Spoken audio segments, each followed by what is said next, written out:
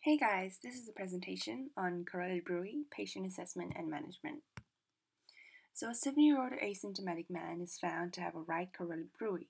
How would you assess and manage him? So in terms of diagnosis, my provisional diagnosis is that this gentleman has a carotid artery stenosis, whereby with 7% and 12% of men above the age of 70 years old have carotid artery stenosis. My differential diagnosis is aortic valve stenosis and carotid dissection with or minus a subintimal hematoma. However, usually these are in younger patients who have a history of vigorous exercise, severe neck movement such as a motor vehicle accident, or in the case of the recent news, hit by a cricket ball. So, in terms of history, I'd want to further elucidate his symptoms, assess for any risk factors for carotid artery stenosis, and also assess his medications and allergies. In terms of his symptoms, often carotid bruits are asymptomatic, but sometimes they have neurological deficits because the emboli go off into the head, or alternatively, the stenosis gets so bad that they result in watershed infarcts in that ipsilateral side of the brain. So you want to ask for neurological deficits such as loss of visual field deficit, weakness, aphasia, altered sensation, dysarthria, and if it's been more than 24 hours, they had a stroke, and if it's less than 24 hours, it's a transient ischemic attack.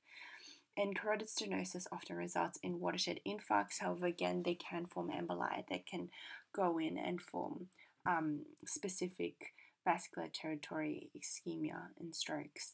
In terms of risk factors, these can be divided into modifiable and non-modifiable.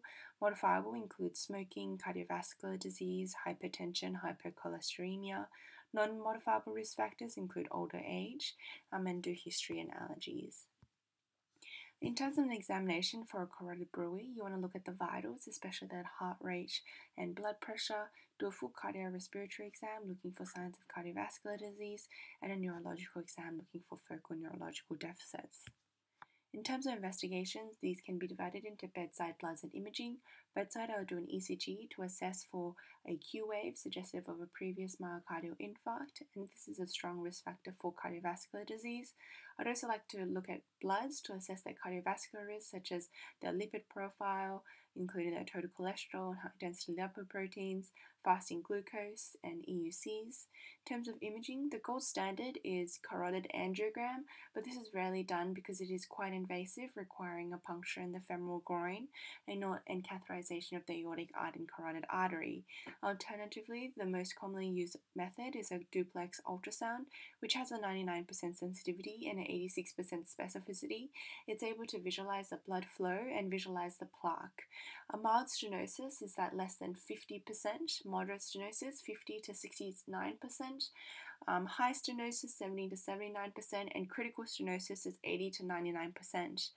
But also, if they have neurological deficits that suggest that they have a stroke or a TIA, I would also consider getting a CT brain if this has been long standing, because you're able to see hypoattenuation or darkness of the brain parenchyma or previous brain atrophy and gliosis from previous strokes, loss of grey-white matter differentiation in acute strokes, in subacute strokes, and effacement of sulci related to the edema. In terms of MRI brain, this is very useful for more acute and hyperacute strokes because you're able to see hyperintensity in the DWI. In terms of management for the carotid bruit, you can divide it into non-pharmacological, pharmacological, and surgical. Non-pharmacological includes smoking cessation if they're a smoker, and SNAP, improving their smoking, nutrition, increased physical activity.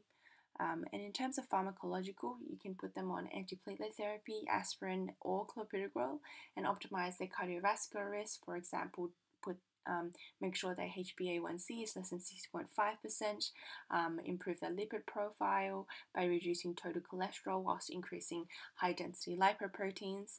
And in terms of finally surgical, you can do carotid endarterectomies. These are usually for those who are asymptomatic and have a carotid stenosis more than 70%. Symptomatic patients who have a TIA or a stroke and a stenosis greater than 50%, or bilateral carotid stenosis because these patients are at risk of global watershed infarcts.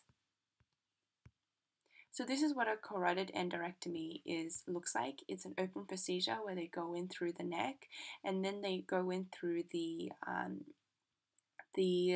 tunica externa, tunica media, to get into the plaque, which is found in the tunica intima, and it's quite fibrous and fatty and lots of macrophages and foam cells and cholesterol. They remove that, and then they put on a patch and they suture it, and so that stenosis is removed, and so that's called a carotid endarterectomy.